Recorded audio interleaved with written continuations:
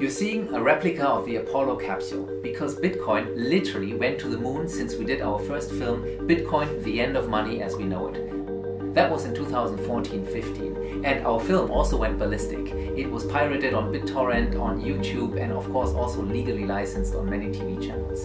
Since then, we also did another film called Cryptopia, Bitcoin, Blockchains and the Future of the Internet, about the whole industry that was evolving slowly in 2018-19. Many have requested an updated and upgraded version of The End of Money. That's why we're here. Let's jump right in and I'll be right back. Look closely. What do we all have in common? No matter what corner of the world you live in, you need food, water, shelter, and money. Half of every transaction involves money in exchange for goods or services, stocks, a loaf of bread, illegal drugs. You gotta pay for it. We spend much of our lives chasing money to make a living and accomplish our dreams. But it's also an instrument of destruction. Some might say evil, driving criminals to lie, steal, and even murder. The existing banking system extracts enormous value from society, and it is parasitic in nature. Money is a catalyst for the worst and the best of human endeavor. Before civilization, we created currency, fuel for wars, the path to power, champion and enemy of innovation. Money is so integral to our society and our global economy that its true nature remains a mystery to most. This is the story of money, perhaps the end of money as we know it. No matter how fat your bank account or how thin your wallet, to us it's all cold hard cash. There are some who want to kill it, get rid of it, burn your dollars, your euros, your yen, and transform every penny you have into ones and zeros, digital currency.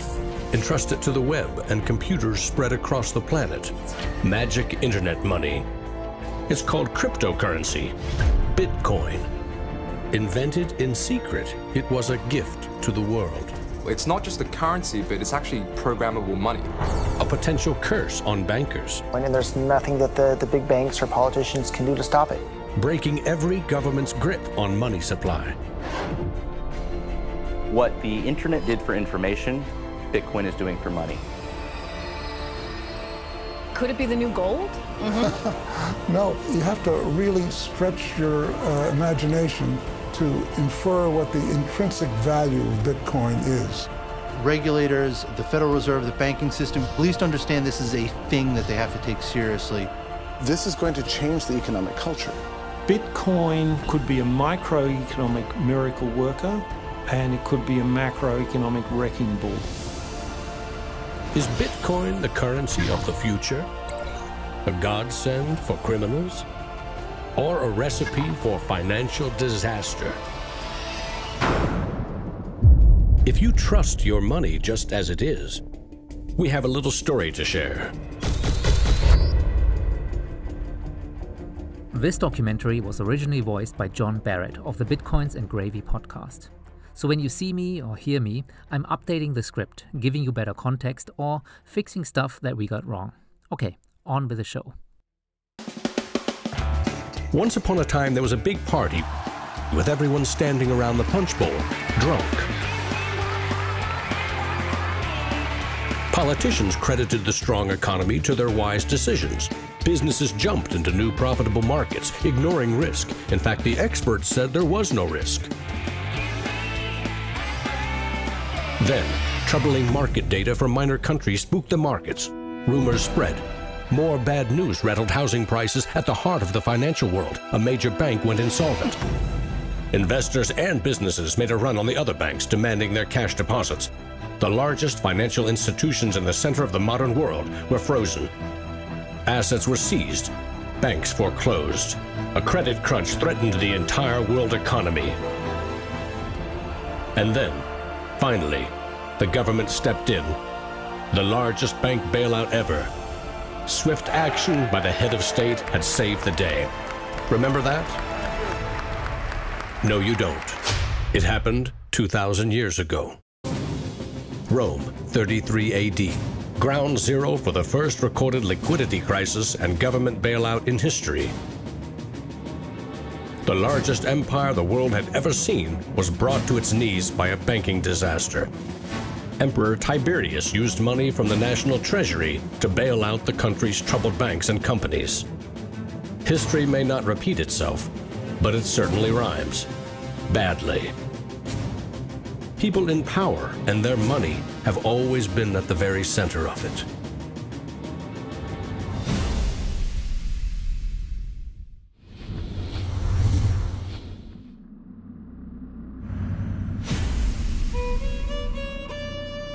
The story of money is as old as civilization itself. When we lived in small tribes, keeping track of debt was easy. You owed somebody a load of firewood. A neighbor owed you a piece of meat. Credits and debits were kept in your head, a mental ledger. Currency is a language that allows us to express transactional value between people. It's technology that's older than the wheel. It's as old as fire. When humans wanted to trade outside their tribe or village, they needed something everyone could agree had value, something scalable. Enter commodity monies. There were many kinds, but each had to embody the same 5 characteristics. A commodity money is relatively scarce, easily recognizable, can be cut into smaller pieces. You can substitute one piece for another of equal value, and you can carry it around without too much trouble. In ancient Rome, it was salt. The Aztecs used cacao beans. It was whale teeth on Fiji, yak dung in Tibet, shells in Africa and China. Grains, metal, ivory, rare stones, leather, fish. If it had the 5 characteristics of commodity money, someone probably used it as currency. And then you ask, what value do these currencies have? If you go into a primary school, you'll see children exchanging rubber bands and Tamagotchi and Pokemon cards and baseball cards and sweets and candy and any other form of currency. People invent currency when they have no other currency. And now they're going to invent digital currencies. But commodities that aren't durable are a lousy store of value. A bad cacao crop or a huge new salt discovery can throw your currency and economy into turmoil. A more stable system was needed. About 2,500 years ago, the first metal coins were minted in China and in what is now Turkey. These coins shared the same 5 characteristics with commodity money, but were also very durable. In some cases, coins are the only thing left of entire civilizations. Money does not originate with governments. Money arises naturally as markets begin to develop and as people with a division of labor realize that if I have eggs and you have a cow, we may need some medium of exchange in order for you to buy my eggs or for me to buy your cow. Coins were an objective and universal unit of account, and they allowed people to buy and sell goods over vast regions. The market economy was born. Coins worked, but only if people trusted that the king or emperor who issued them wasn't cheating on the metal content. Using coins also meant that an authority now controlled the supply of your currency. Money and political power were inextricably linked, centralized. Yeah, so I wish we made this point a little bit clearer. You see, the main issue here is once somebody is in control of that money supply, that introduces the potential for corrupting the system. It doesn't matter whether they wear a crown or a suit. Minting coins in a steady and predictable manner allowed economic growth and stability. The Wushu coin in China retained its value for 500 years. In Constantinople, the solidus lasted for 700 years. But in those times, the coins didn't have this sort of milled edge. They were flat, and what used to happen was, as coins were passing from people to people, people would cut little bits off. And in fact, in some of the taxation that the kings would do would actually be take 1/8 of the coin off. Taxes built castles. and financed military campaigns, expensive hobbies. Soon, royal mints were substituting cheaper metals for silver and gold. This is called debasement, and Europe's kings made a habit of it. The currency of France was debased every 20 months for 200 years. If no one can trust the gold or silver content of your coins, how can you trade with other countries? International merchants found a solution. They recognized that one person's debt has value. It can be traded or transferred. When those IOUs came from reputable sources, they could be used as a form of money, paper money. This money was not based on hard commodities or metal, but instead on someone's promise to pay. Merchant families like the Medici in 15th century Florence acted as clearinghouses for these IOUs. It worked like this. An English trader ordered a shipment of Italian cloth from the Medici for 100 gold coins. His promise to pay the Medici was put on paper. Meanwhile, the Medici owed 100 gold coins to another trading partner for delivery of wine from France. The parties didn't go to the expense of transporting and exchanging gold coins. Instead, the paper was transferred. Everyone agreed that the paper had value, 100 gold coins, but only because everyone trusted the Medici as solvent middlemen. They had created a paper money machine. Within a few generations, they rose from low crime to high finance. Their great wealth helped fuel the Italian Renaissance and elevated the family to levels of enormous political power.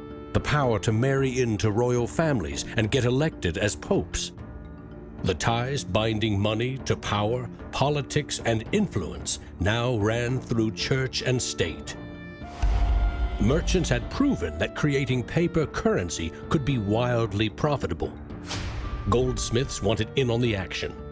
Imagine it like this. If the goldsmith had seen over a period of time that some of the coins he was storing for people were gathering dust, the people who owned them don't need them right now.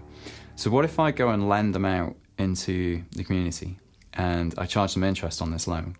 So he starts out lending some of these gold coins, and then later he realizes, actually, people don't even want the gold coins, they just want the piece of paper that says the gold coins are in the bank and with the goldsmith. So I can now make a loan with these pieces of paper. And whatever I write on a piece of paper, as long as people trust me, they'll trust the paper. And effectively, the goldsmiths and the early day bankers, they had literally acquired the power to print money. More and more private paper money from merchants and banks circulated and began to rival the crown's coins. The power inherent in controlling and issuing money began slipping away from the rulers. They couldn't tax or debase this new kind of money, but they had bigger ambitions than ever with trading posts, colonies, and empires that now stretched across the globe. For centuries, European countries would take turns building massive fleets and waging war on each other to rule the world.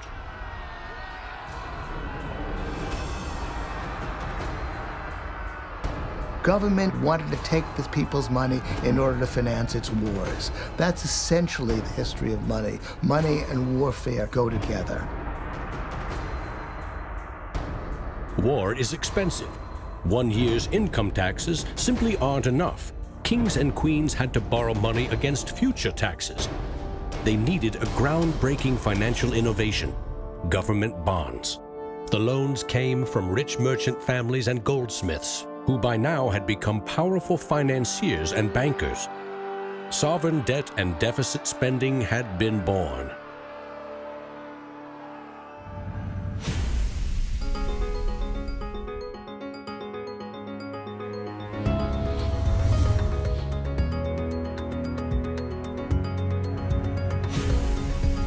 In 1694, the Bank of England was established to fund a war against France. England's central bank was privately owned and granted the monopoly to issue banknotes, paper that could be redeemed for an equal amount of gold from the government coffers. The central bank soon also managed the entire debt of the crown. Money has been a tool of sovereignty for centuries. Being able to issue currency gave you the power, but it also gave the value to that monetary supply by backing it with a force of state, with essentially the debt of state. When the U.S. won independence from Britain, the first article of the new Constitution gave Congress the exclusive right to coin money. This currency's value was tied to gold in government vaults. From 1781 until the Panic of 1907, the financial system of the U.S. was an economic petri dish. Brief central banks, state banks, private currency, government currency, depressions, strong growth, recessions, regular boom and bust cycles. The long term, as far as capital is concerned, people want predictability. People want stability. From the back of that, they can plan. Now, it's very hard to plan in the long term with such a level of volatility. In 1913, bankers and politicians decided that it was in the country's best interest, and theirs, to have a permanent central bank. They created the Federal Reserve. Among its jobs, expand or contract the supply of a single national currency, the Federal Reserve note. The dollar was tied to gold, and strategic control of it would avoid booms that lead to busts. At least that was the plan. Then came 1929.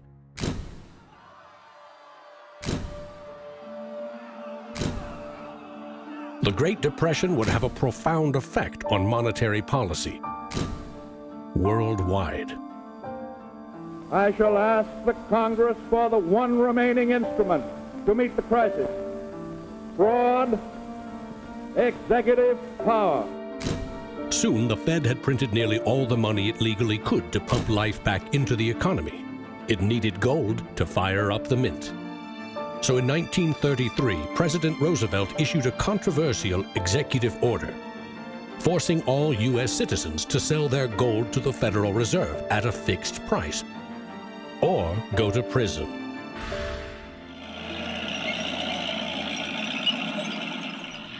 After World War II, America became the global superpower, and with it, the US dollar emerged as the most important reserve currency in the world.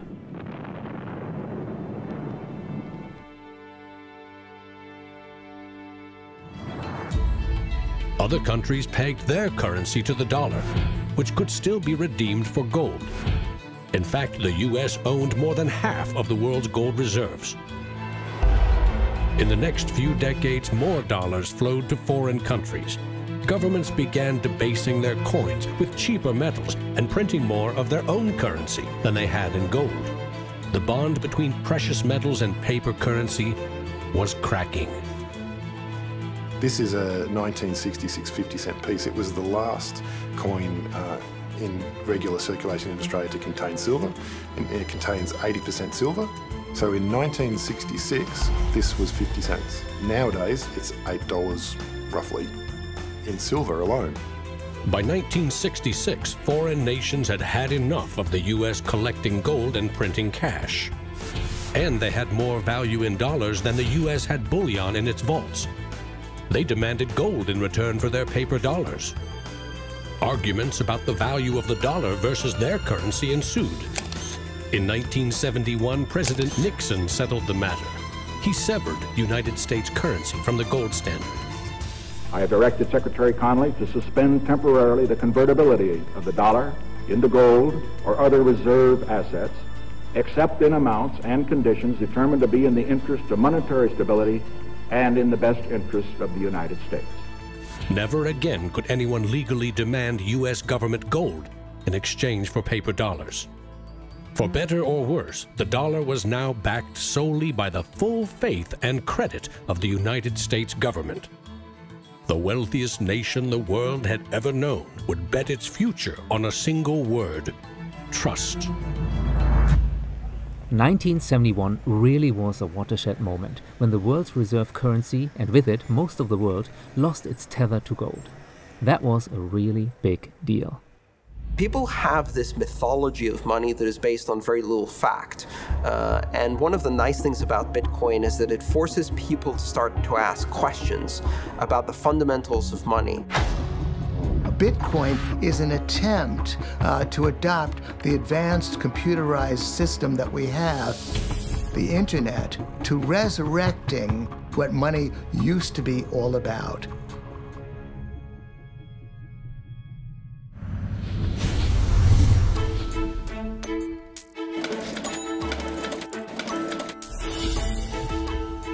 I think our dollar policies, our monetary policies, our fiscal policies have absolutely created a nation of debtors. Not just personal debt, not just corporate debt, but government debt. I mean, you have to look at those all together as one big thing. What is the wealth of the nation? Well, the wealth of the nation is a gigantic hole of money that we owe to the rest of the world that is never going to be paid back. Today, the United States pays more than $400 billion in interest to its creditors every year. Hold on. Sorry for interrupting again, John. That was back in 2015, when the total debt of the United States government was around $18 trillion. Today, it's more like $29 trillion and growing by the day. Let's just hope interest rates stay low.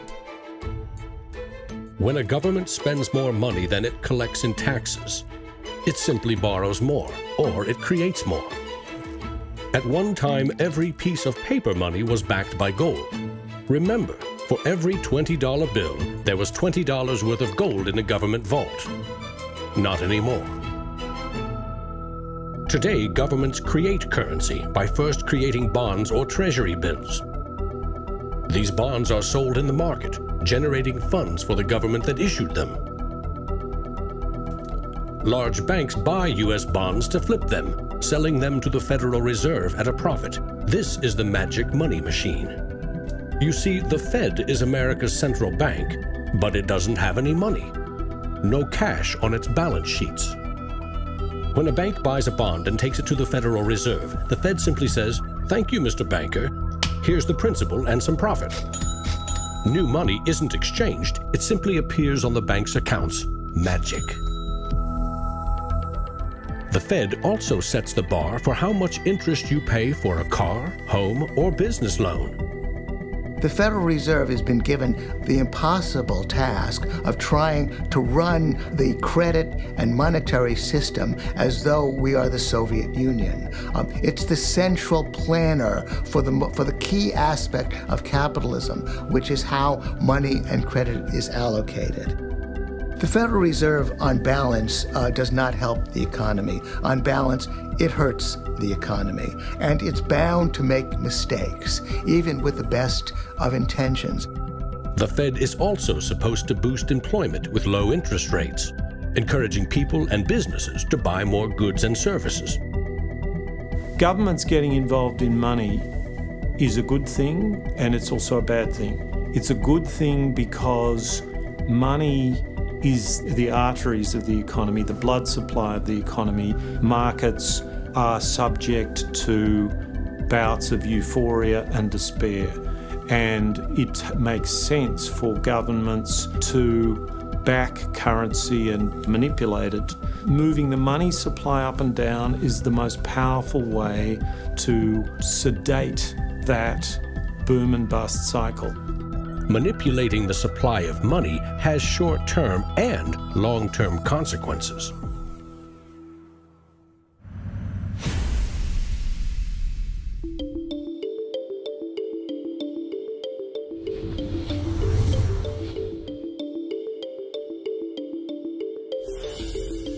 Central banks aim to create new money carefully, strategically, and very, very slowly. Releasing more money into the economy causes prices to rise, ideally by 2% every year. That's supposed to foster economic growth. But 2% inflation means the buying power of one cash dollar in your pocket today will be 98 cents next year, and less nearly every year to come. So, what does that mean? If you earned $1 in 1913, you could buy 16 loaves of bread. Today, $1 barely buys you one. Okay, time for another update. The official statistics say it's about $1.50 these days. But that depends on where you live, where you shop, and which numbers you trust. That's not a quaint notion of how cheap things used to be. It's proof that the value of your cash is slowly withering away. That $1 invested at 2% in 1913 would now be worth $7.24, more than 600% return versus a near total loss. The US dollar has gone from being worth $1 to now being worth about 4 cents. So that's, 96% of its original value. And it's a direct result of government control. Well, these numbers would look way worse now with all these new trillions floating in the system. You see, the officials will deny that inflation is happening, and then maybe they will fudge the numbers, then they will say it's just temporary. But ultimately, what it means is that the money in your bank account is worth a little bit less every single day. And the thing is, we haven't even gotten to the crazy part of our financial system. Governments don't create money from thin air all alone.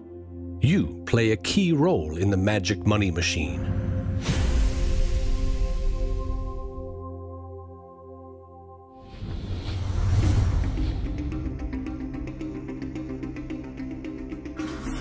It's not really the central banks that are the problem. I mean, they're part of the problem, but the real problem is that we've given the power to create money to the same banks that caused the financial crisis. We put our paychecks and savings into a bank account and draw from it as we need it. The banks are custodians of our money. Right? Wrong. It is now the property of the bank on their balance sheets. They can do just about anything they want with it. For example, create new money. Here's how. Your bank account shows $100, but the bank only holds $3 and loans $97 to Bob to buy something. In the bank's computers, you still have $100 in your account, but Bob now has $97 of new virtual money in his account, just digits on a computer screen. There's no cash, no gold, or anything else backing up the new numbers in Bob's account. Just his promise to pay it back. This is new money created as debt. When those $97 are spent, say in a shop, the shop owner deposits into another bank, and it is lent out again, and again, and again. And each of these people have numbers in their accounts showing that they own this money. So your original $100 has multiplied. Now there are over $3,300 in the system. This process of loaning out far more money than a bank actually has as cash on hand is called fractional reserve banking. In the UK, 97% of the money that exists is just numbers in the computer system, and those numbers are created by the banks. Banks earn untold billions in interest every year by creating and lending virtual money. What's more, banks don't even need your deposit to create new money. If they consider someone credit-worthy for a loan, they can put new magic money into his or her account and start charging interest. So reporters talk about Bitcoin as though it's the first digital currency. But actually we use digital currency every time you make a transaction through internet banking or through your bank card. Actually, it's not even just digital currency, it's digital currency that is created by the banks, essentially out of nothing. In other words, all new money is debt. In paychecks, bank accounts, 401ks, that loan to Bob, credit card debt, your home loan, all began life as virtual money created by the banks. The entire system is based on trust. Trust in the bank's solvency. Trust in the debtor's ability to repay their debt. If all bank customers demanded just 3% of their deposits right now in cash, this run on the banks would reveal the truth. Almost none of that paper currency you think is in your bank account exists. It never did. This seems pretty shaky, but believe it or not, as long as there's trust in the system, it actually works. And without our trust, well.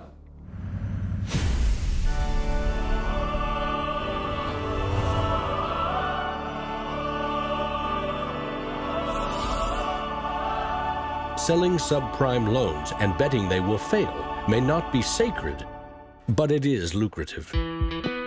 As much as 1/4 of our best and brightest are being lured by the siren call of the money machine. Instead of science, engineering, or medicine, they chose a career betting with other people's money. To get rich quick, very rich. And sometimes they take shortcuts. Getting by on a nickel and a dime. Money has a funny way of bringing us down. They say it makes the world go round and around. My ancestors in Greece talked about the corrupting influence of power. And nothing has changed in these 3,000 years. When you give control over massive amounts of money to a few individuals, they will take advantage of that control. Banks today are factoring in fines and money laundering and all the rules that they break into their cost of doing business. JP Morgan is today coming out and saying that Bitcoin is not a legitimate way of doing business. Banks today are tied into a system that is completely rigged to basically harvest money from the entire global economy and pump it into the hands of very few. Don't get consumed by the greed. The existing banking system is cozy, it's captured the regulators, it extracts enormous value from society without delivering anything in return, and it is parasitic in nature. The banks play a very pivotal role in an economy. You look at any successful economy, it has successful banks. There's a very close correlation with banking profits and the economy as a whole. In medieval Europe, a banker who couldn't repay depositors was hanged. Today, that same banker would get bailed out, paid bonuses, and enjoy some tax benefits too.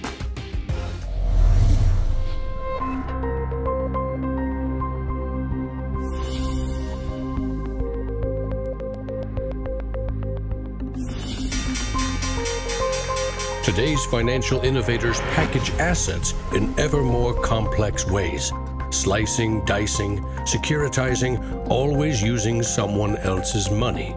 They sell debt, transfer risks, leverage bets. That's what they call innovation. History teaches that the most revolutionary and disruptive innovation nearly always comes from the fringe, not from corporate cubicles. True innovators see the world differently. They see the big picture, creating new products and entire systems that lead to new industries. Steve Jobs called them the square cogs in round holes. It's unsurprising that new innovations always come from a niche group of early adopters, because it is inherently very hard for many people to realize the benefits of new technologies. A radical new idea is often met with skepticism, ridicule, even hostility from those who stand to lose the most from its success. Case in point, the automobile. In the late 19th century, Carl Benz and others built the first cars, contraptions that could threaten the stagecoach and railroad industries. These self-propelled vehicles, or road trains, would certainly scare horses, injure people, and damage roads. Cars, the railroad barons said, were just too dangerous. And to protect us, they used their power to pass a law in 1865.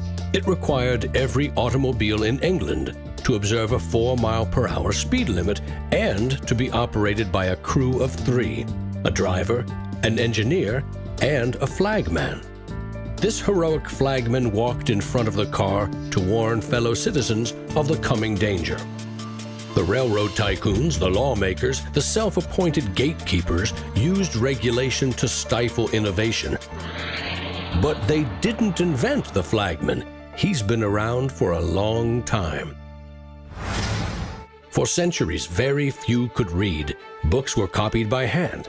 The people in control, political and religious leaders, wanted to keep it that way, and they greeted Johann Gutenberg's printing press with licensing laws, publishing bans, taxes. In some parts of the world, printing was a crime punishable by death. After all, they were just protecting us from dangerous ideas. Before the printing press, there were an estimated 30,000 books in all of Europe. 50 years later, there were 10 million. As Gutenberg's invention flourished, the Dark Ages withered. Progress couldn't be stopped. But the flagman never stops trying. His masters set him loose on each of these innovations because they threatened someone's profits, someone's control. But remember, this is a story about money. What if a technological innovation allowed anyone in the world to be their own bank?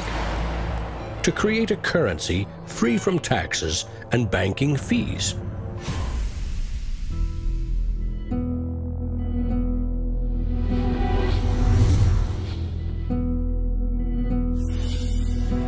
The U.S. Constitution forbids citizens from printing or minting their own currency, competing with or undercutting reliance on the U.S. dollar.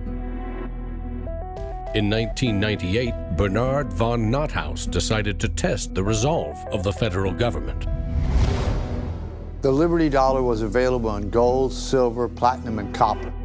It was available in three forms, both in specie, in other words, gold and silver, in paper, as warehouse receipts, and in digital form.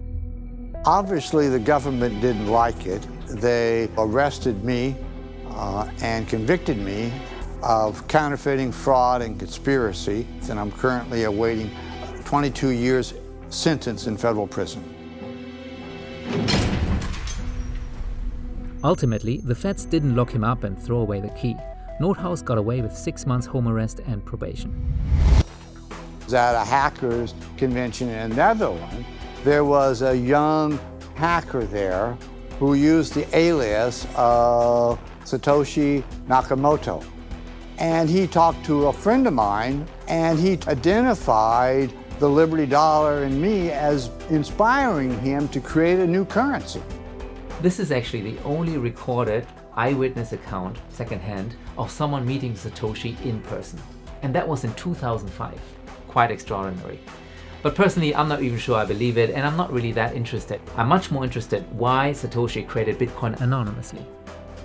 Bernard von Nothaus's arrest for creating private money may also have inspired Bitcoin's inventor to keep a lower profile, publishing the invention under an alias and vanishing. Part of me is interested to know who Satoshi is. Maybe that's part of the mystique of the story. It's completely irrelevant to the functioning of Bitcoin because we have the code to read, but it would be kind of fun to know. Who is Archimedes? Who is Euclid? We don't know. We don't know if Euclid was one person or multiple people. And you know what? It doesn't matter.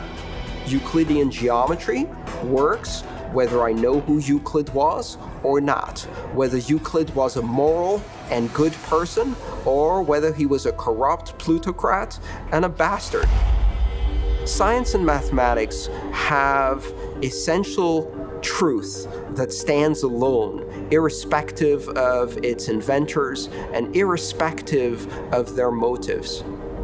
Well, Bitcoin is a system based on mathematical truths, and these mathematical truths stand alone. We can read the source code in Bitcoin and understand it, and it will be true whether Satoshi Nakamoto is a man, a woman, a collection of individuals, a government agency, or aliens from the future. You see, it actually wouldn't have worked any other way. Think about it. If a Silicon Valley funded startup, or a government, or some professor would have founded it, it would have never worked, because remember who the early adopters of Bitcoin were. Cypherpunks, crypto-anarchists, libertarians, and yeah, drug dealers too. So this anti-fragile nature actually was built in from the very start. And remember, this is also helpful because a quasi-religious movement is forming around Bitcoin, the maximalist.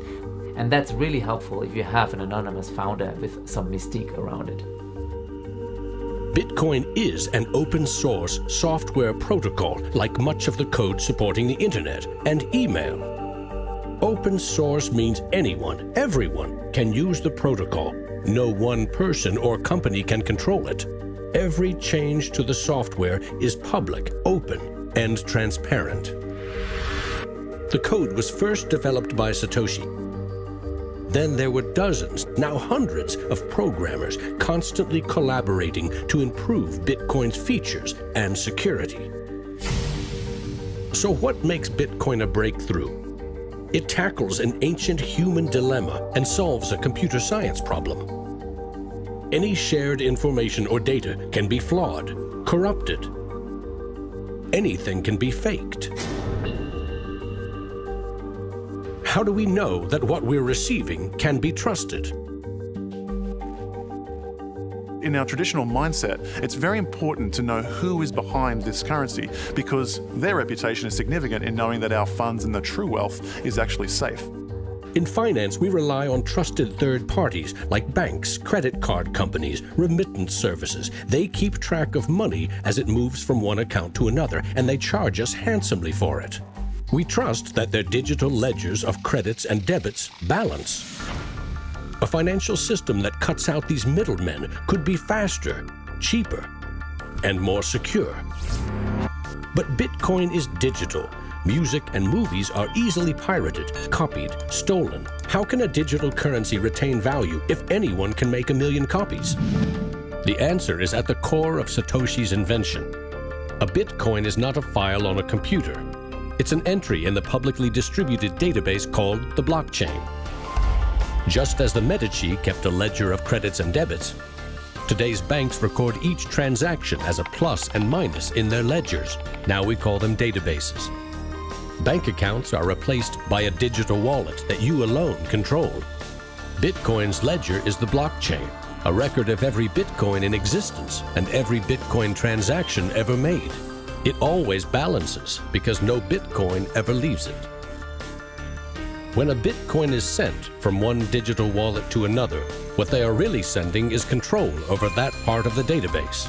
Code that is a unique key for the new owner.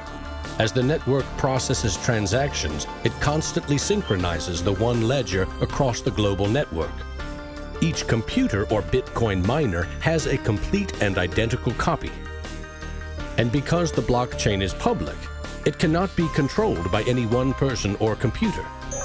Owners of the Bitcoin mining computers are rewarded with new Bitcoins for processing transactions and keeping the network secure.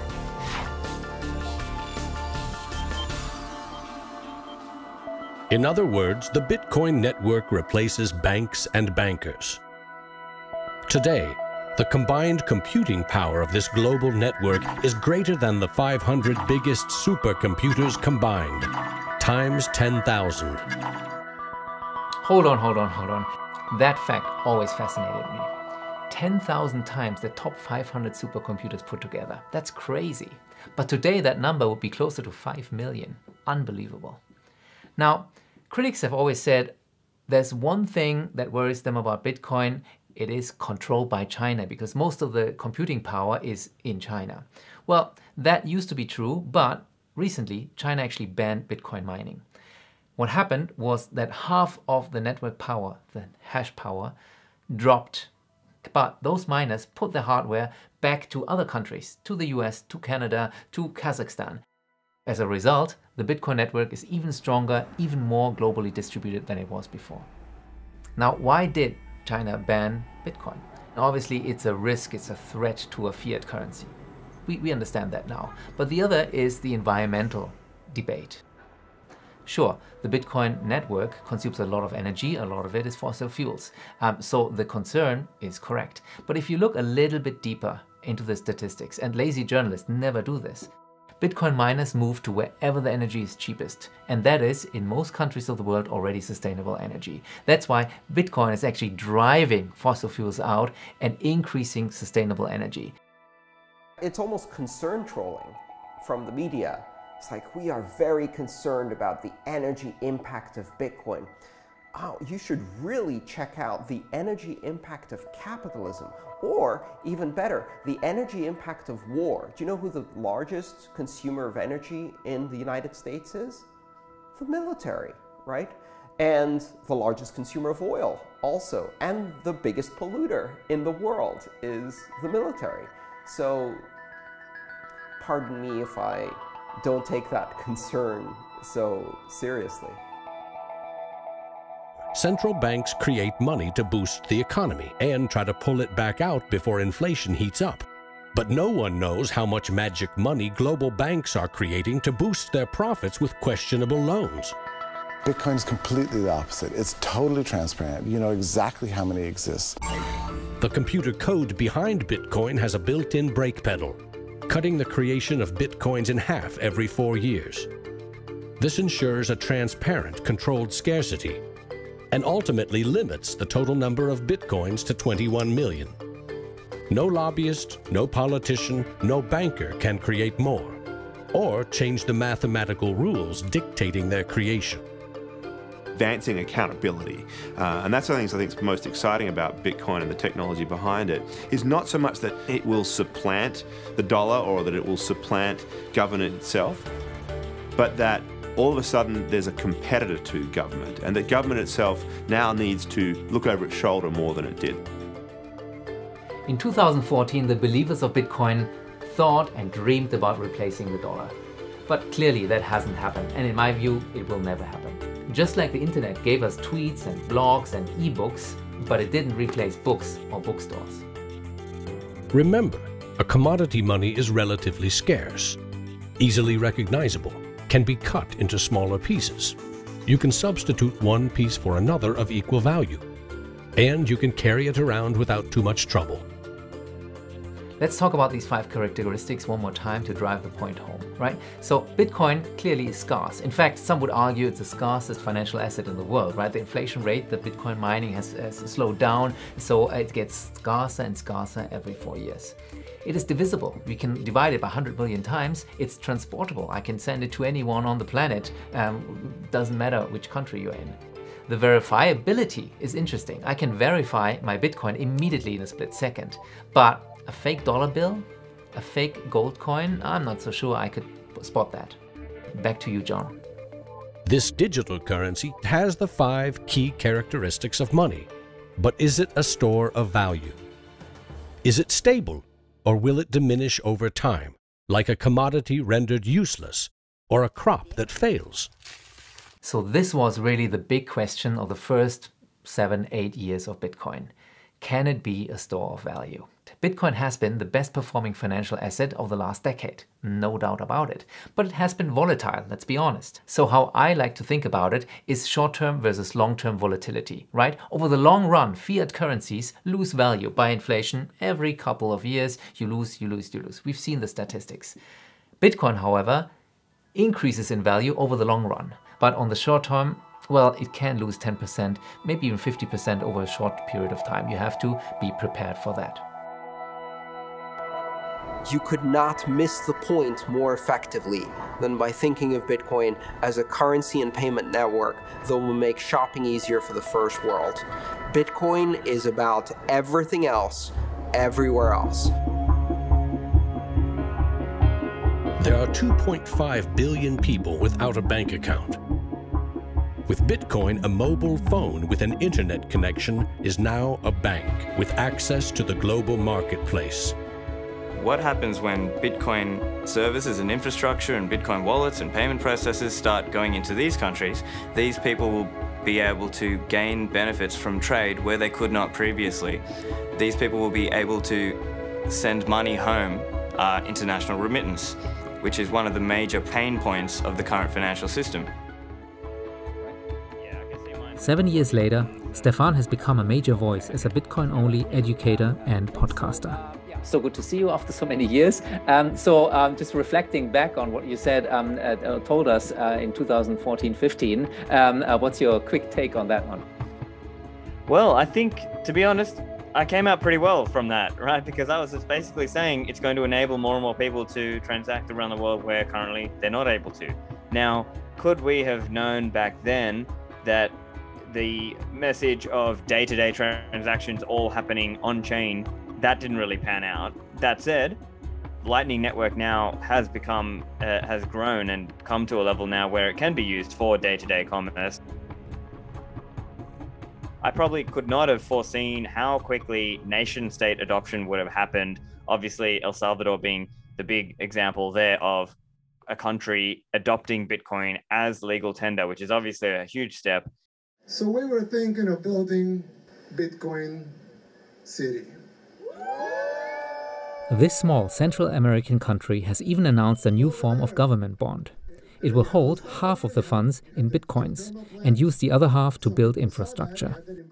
They have also started to mine bitcoins with clean geothermal energy from an actual volcano. People can potentially invest into El Salvador and be funding the Bitcoin City project. The interesting part is it has, I believe it's a 6.25% coupon.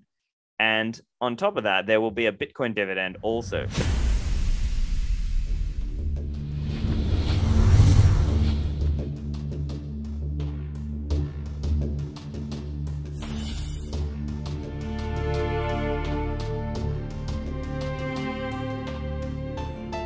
We actually built this world that we live in over the last 200 or 300 years. We've made some mistakes. We've learnt to make things better.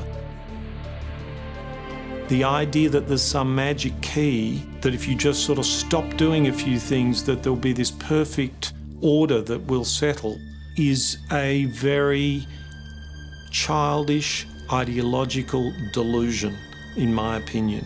But that is not to say that Bitcoin isn't an exciting thing. It's a terrifically exciting thing. But we have to try and engage with it with working minds, not with magical thinking. People are suggesting that it's going to be another world currency, rivaling the dollar or the euro or the yen. I think that's not going to happen. I prefer to trust the banks or the central government compared to the Bitcoin is because someone's accountable. Whereas with the Bitcoin, it's completely deregulated. There's no central control. There's no one held accountable. It is a free float. It's purely demand and supply driven. Mr. Williams? So clearly this is not a currency. Currencies don't behave like this. But what this is a high-risk speculative commodity. So for the entrepreneurs, the bankers, the governments, and everyone else studying and watching Bitcoin, all I have to say is that there will probably be a lot of volatility and an upward trajectory, and to buckle up. Oh boy. So, what's your first reaction to this one? Oh my God, I feel like I look like a child. It's been 7 years, I think, since I said that. We actually just celebrated our 10th year anniversary. So for any company, that's a really big milestone in the cryptocurrency world. That makes us the OGs and kind of an original firm. So we have a lot of things to celebrate. So not only have we survived and helped build this economy up, but the things I'm most proud of is that our users have performed over $1 trillion worth of on-chain transactions. We've had over 80 million people test and use blockchain.com wallets on iOS, Android, and web, and we really built out a robust business. We've also built out a full institutional offering though. So now we do custody, we do lending, we have a venture fund, and we're also working with protocol projects to do all kinds of new exciting things like get distribution into the retail base and much more.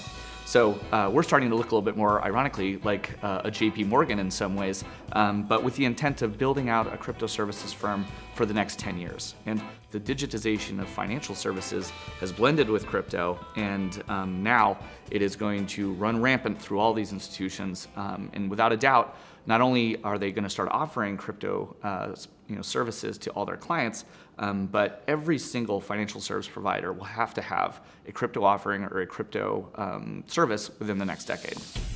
Bitcoiners all over the world have kickstarted a cultural movement, and the most hardcore supporters are the so-called maximalists. On social media, you've probably seen their laser eyes, hodl, and stacking sats memes. Sats stands for Satoshis, or tiny fractions of Bitcoin. It's more about this idea of reflecting and realizing that Bitcoin is going to be the money of the world. The general idea is you want to be accumulating sats, whether you're mining the coins, earning them, or buying them, because we see this like we're playing out this game of hyper-Bitcoinization. And so in 10 or 15 years, or we don't know when, the music is going to stop.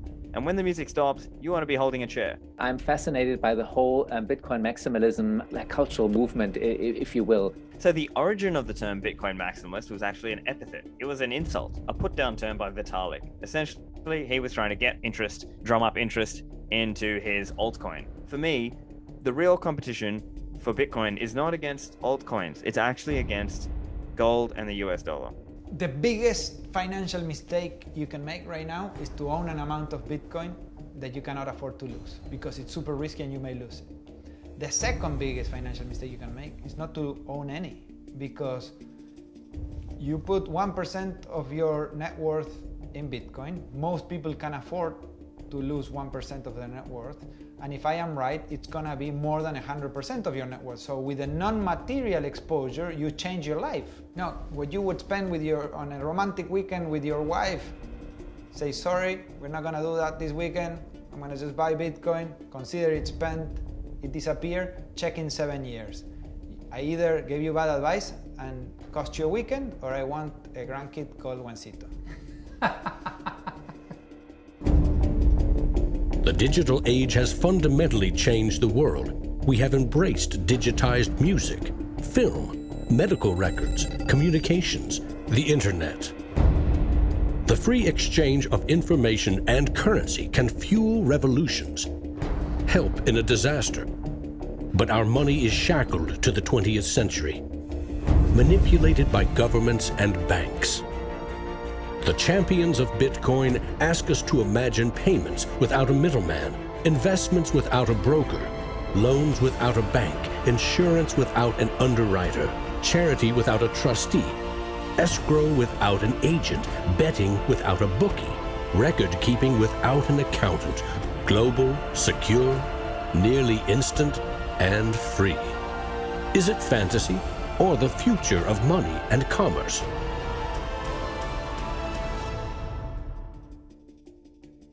We started this journey in the moon capsule. Will Bitcoin continue to go to the moon? My personal theory is that no one will compete against Bitcoin as a store of value. I think we are seeing the beginning of the end of fiat money. We are also seeing the birth of digital gold. We are seeing the rise of Bitcoin. That's my prediction, but you might disagree. Let's see and speak in 7 years.